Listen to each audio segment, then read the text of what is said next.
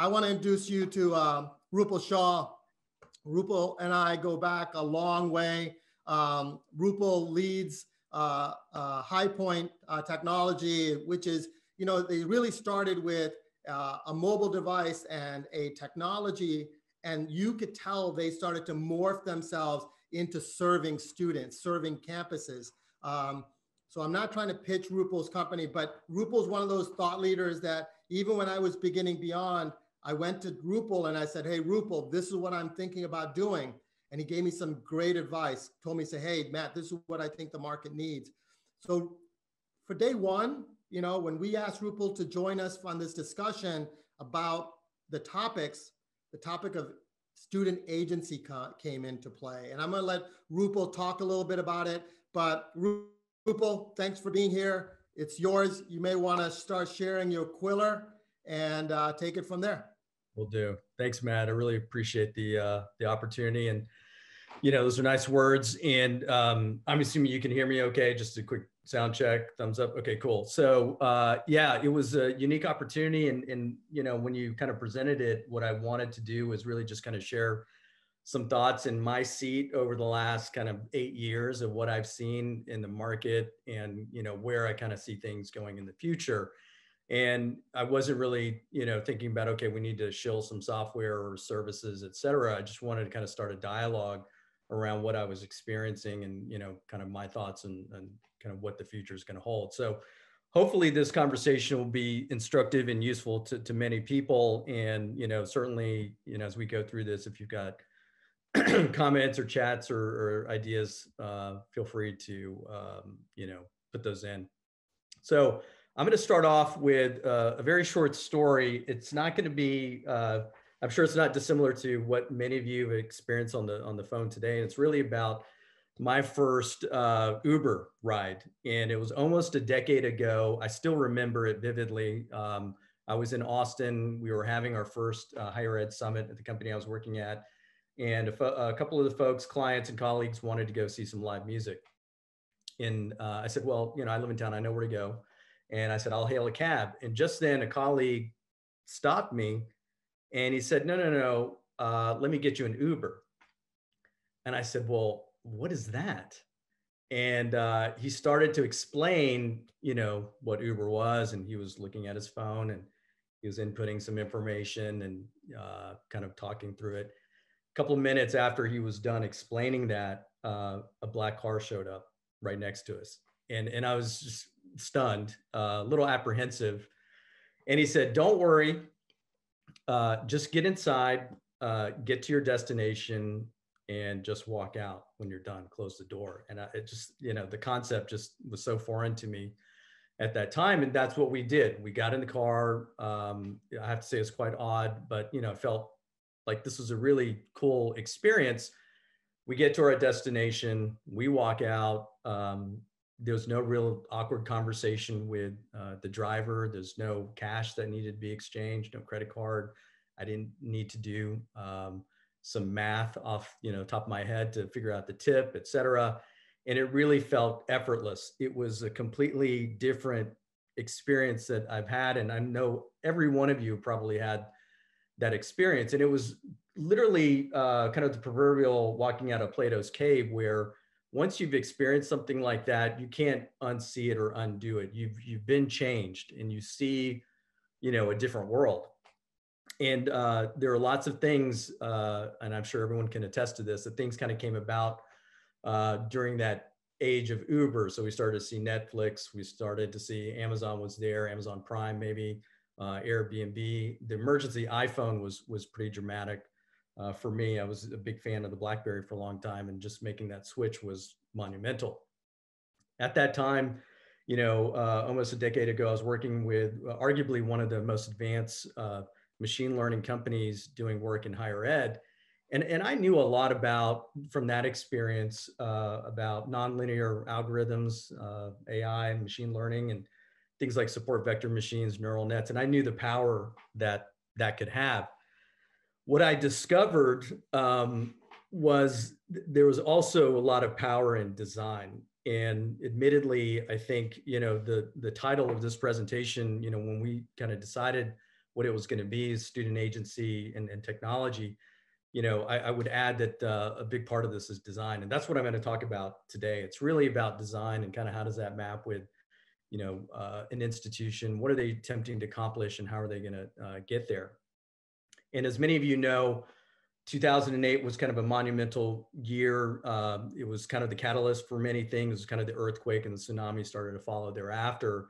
And we started to see a lot of defunding in higher education, but we saw a lot of changes in the software space and consumer space, and millennials were kind of dealt, bad deck of cards, quite honestly. And we started to see the power shift from, larger companies to the consumer. iPhone was kind of empowering too. And so with all that said, it started to kind of change my thinking and worldview. And I know it changed for many of the folks that are on the phone, but it was this idea around agency. It was this ability to be able to do things, in a more seamless way. And I know a lot of you get that in your bones. And, I think for many of us in higher ed, whether we're working in higher ed or, working in the periphery, we're doing a lot of work to kind of explain what this really means. And I think a lot of people think, okay, let's just check the box when it comes to design thinking, but it goes a lot deeper than that. So kind of fast forward a little bit, and I don't want to be dramatic about higher ed disruption. I don't think that we're going to see the level of disruption necessarily that we're seeing with the companies and industries that I have in front of you, but certainly I think there's some areas where we can optimize. And arguably, if you look at taxis and movies and autos and all the companies that moving from the left to the right, we went from a pretty large incumbency to new entrants relatively in the last 10 years, with the exception of Amazon. And that's pretty dramatic. And if it's, on the order of billions, maybe even trillions of dollars that kind of, moved from one area to another. And so, what did these companies do that was so impactful? And I want to argue that they did two things. One was information asymmetry. So for a very long time, for hundreds of years, maybe even arguably 1,000 years, the seller had more information than the buyer. And it wasn't until, let's say, the last 10 years that the playing field had leveled. Now, take the Uber example. I know exactly where the car is. I know when it's going to arrive. I know how much it's going to cost. I know the rating for the driver, and I know what time I'm going to get to the location that I'm looking for, which is dramatically different than what we experienced with a regular taxi, years prior. We didn't know any of that information really. And so that's a big, big thing, and it really changes the dynamics. The second thing, and I would say more importantly, is the user experience. So now it's not about the business, dictating the terms. And again, if you use the informational asymmetry concept, it's really the buyer is really dictating the terms. And so we've built this user experience around the buyer. And that's really instructive. And that's why I think a lot of these companies took off. So how does that really relate to higher ed in our world? Well, there's still a lot of things to kind of sort out, but I'd argue just kind of as one example and one point. If you go on to Google right now and you do a search for student centers, higher education, and you look at the images, you're going to see some amazing buildings for student centers that have either been built or under construction. And, these institutions are doing what they know and think are really going to be impactful. It's good work. And they're putting together financial aid advisors, academic advisors, et cetera, in these buildings to help students open 9 to 5. But I can't help wonder and think that, okay, is this like the big box retailers? This is a brick and mortar. Are we working on the students' schedule? Are we giving them agency? Should we move from a student center to a brick and mortar student center to a digital student center? And that's really kind of the point of this whole discussion is, should we be rethinking how we approach things? And, years ago, we thought, okay, find all the at-risk students, let's start calling them. Well, the truth is that, up to 80% of the millennials and Gen Z really don't like, or they prefer messaging and texting, and they don't like phone calls, where about 77% of baby boomers are fine. They have no anxiety around phone calls. And they're operating from 9 to 5. And this notion of millennials and Gen Zs, we are not born that way. We're kind of reacting into the environment of the time that we're born in. And for someone like me, I'm in my mid 40s, I don't really want to have to get in a car, drive down and meet with a financial aid advisor either. I've got work and family commitments. So I want to be able to have agency and do these things on my own. And that's really kind of, the shift from a legacy way of thinking to kind of more of a user-centric perspective. So what's next? Well, I think it's instructive to kind of look at the past and kind of looking forward to the future and kind of what's really ahead of us. And if you look back the 80s and 90s, tremendous growth in terms of ERP development, and we were basically optimizing the linear pathways and codifying business processes through technology.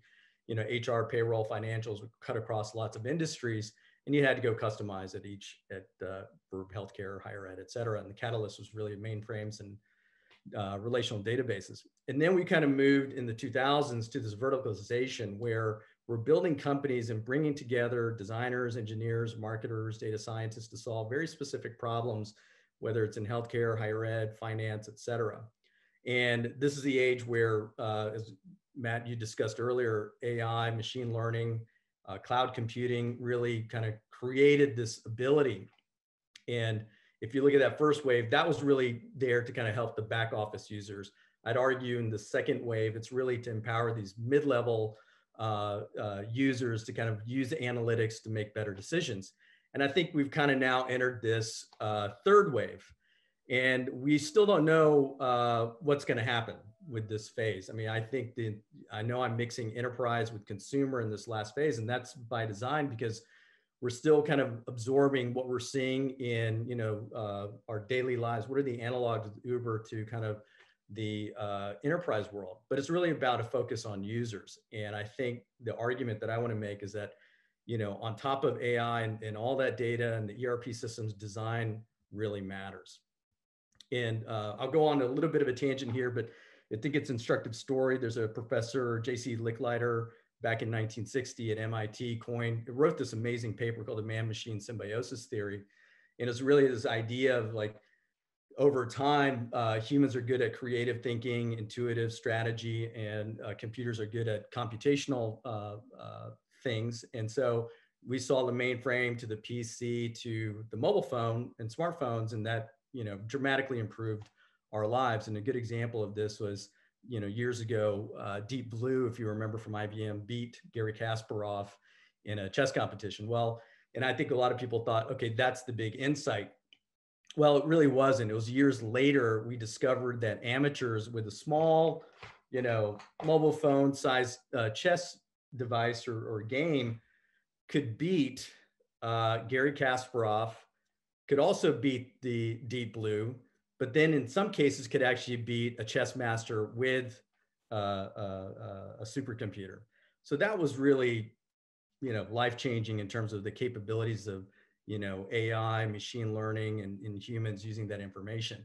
And I've really been at the front seat of some of that stuff, and I've seen, the impact of that. And I've also seen institutions kind of think, all right, well, we still haven't gotten the results that we're looking for.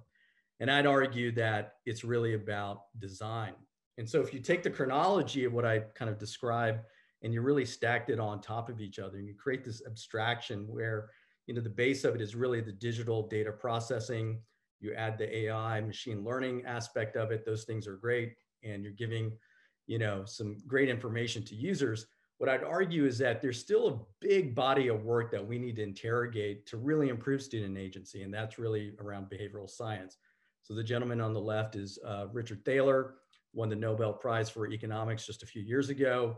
And he did a lot of great work on framing, and he wrote the book Nudge, anchoring. There's just a ton of work around choice architecture.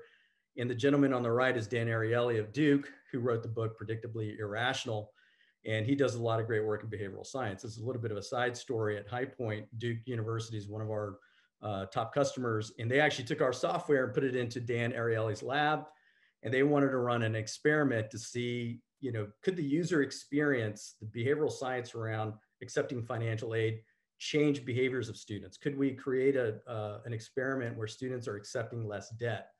And it turned out that there was great signal in providing different user interfaces on that. And so we actually changed our software based on those results. So those kinds of things where you're actually helping students in the long run to make better behaviors and decisions is critical.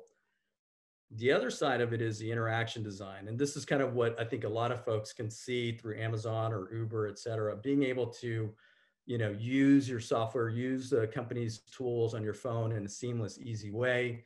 And there's a whole body of work there too. If you think about cognitive load or digital affordances or mental models, there are a lot of deep design thinking concepts that are applied to these tools. And that's where I'm arguing, let's interrogate that. Let's focus on that, because that will drive a lot of outcomes, particularly in this day and age where, whether we're in the pandemic or we're shifting, kind of the modality and the models that we're offering in higher ed, could we be designing this in a way that's a lot more effective? And I think everybody knows that the traditional student enrollment numbers are going to drop in the coming years. The majority of students are non-traditional, so they don't have the time and effort and luxury of time. And so they need to get in and out and accomplish things pretty quickly. So what's the call to action? So I think, folks have seen lots of versions of this image where you have a design and you have behaviors. And to Matt's comment early, where we're spending a lot as an industry to repave the same path, what I argue is let's have some empathy and let's try to understand where students are trying to go. Let's get to their point. And in a way, this kind of illustrates the chart and the image that I showed earlier around the brick and mortar versus what students want. If you can imagine, this kind of circles what we build in our mind, but the reality is students want to go from point A to point B, and they're showing you that. And one way to do that is to have a lot of empathy. And I took this course through IDEA, which is this amazing company based out of, started out of Stanford. And it was just, a short course, but it changed my thinking. And a lot of things that you guys can take away from this, that class that I took, or some comments I'm making here, is that, if you want to really understand, you got to walk in the shoes of students. And so as an example, in the kind of the physical world, if you want to understand what it's like to be disabled, maybe just tie your arm behind your back and experience your campus for half a day to a day, or get into a wheelchair and kind of see through their eyes, like, what is it like? You could also do that in the digital world. You can get a group together and go through the process of applying, do a FAFSA form, figure out, okay, when does that come back to you if you have a reject ICER? How do you deal with these issues? How do you pay for tuition or enroll in a class? And how can you deconstruct that process and really design in a way where you're getting to their point and giving students the agency to do the things that they want to do in a faster, seamless way? So I think those are some of the things that, from a call to action, that I think is important. And you can kind of use these powers for good. I mean, if you think about the behavioral science work that Richard Thaler does, it's just some interesting work out there. If you think about decoys, and a lot of companies do this, where, I don't know if you've noticed this or not, but let's say like The Economist will put out 3 different options for print package, a digital package, and a print and digital package. Well, one of those options is a decoy. It's to get you to buy one or two of the other options. So in that way, they're kind of trying to nudge their buyers to maximize profit. You can take those powers and use them for good in higher ed to kind of create the right choice architecture so they're making the right decisions. And this can be employed in lots of different ways. You don't have to buy technology to do it. If you do, it would be useful to kind of understand these concepts. And in many ways, books like this, which is real thin, you could read it in 20, 30 minutes. I did it a couple of years ago and it changed my life around design. And you start to see the world in a different way.